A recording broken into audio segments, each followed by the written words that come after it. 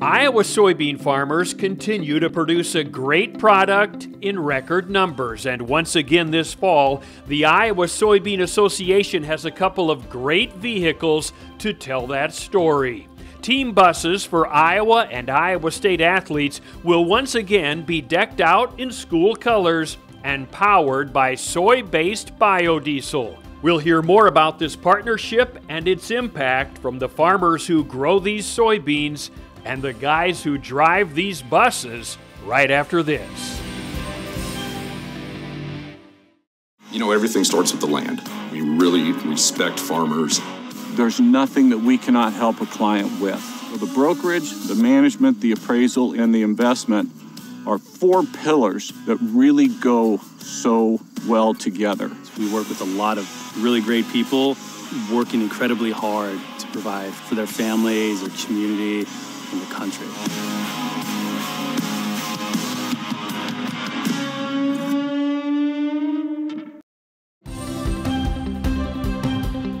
When Iowa and Iowa State kick off the college football season this weekend on their home fields, our state's soybean fields will play a major role in making it all happen.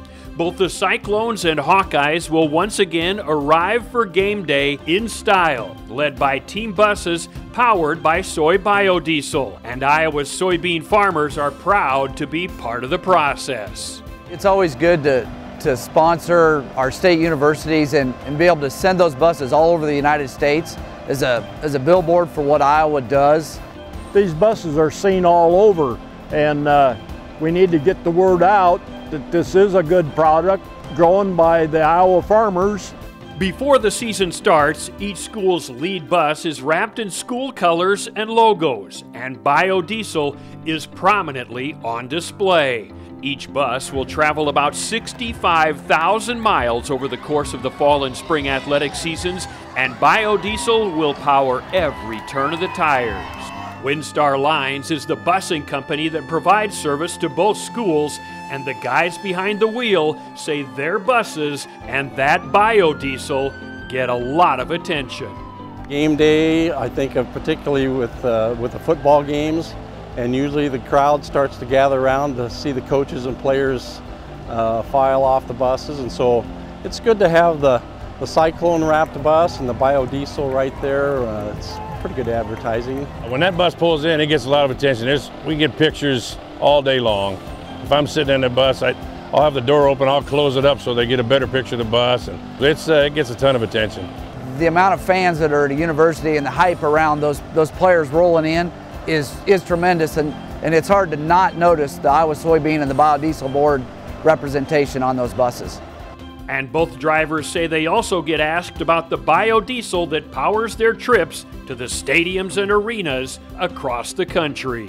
Occasionally we'll get a question from a fan or somebody near the bus that asks about the biodiesel fuel and how much we use that and if we like it. So it's always good to give a thumbs up on it as well. It's kind of funny because they'll ask, what about biodiesel? I said, well, that's where we get our diesel from, and we use biodiesel exclusively in these buses and try to use it in all of our fleets when we can.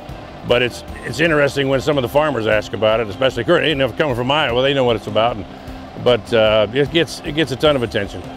The sponsorship is courtesy of the Iowa Soybean Association, powered by the Soybean Checkoff with support from the Iowa Biodiesel Board. Once a product in excess, soybean oil has found its market share with the rise of bio-based fuel usage. This fall, Iowa farmers are expected to harvest more than 500 million bushels of soybeans, solidifying our state as the top biodiesel producer in the nation. Biodiesel puts quite a bit of money back in the farmer's pocket.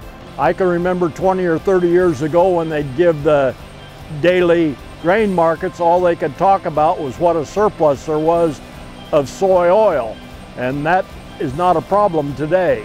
The future of biodiesel is really positive and looks to grow just based on its sustainability. It's homegrown. We're not relied on other countries for our fuel, and the money stays in Iowa. And to me, that's one of the most important things, is we keep that money local and use it here. Both the Hawkeyes and Cyclones are hoping to do lots of winning this fall, and they'll be traveling with the winner in homegrown, clean-burning biodiesel. And that is a win-win for everyone.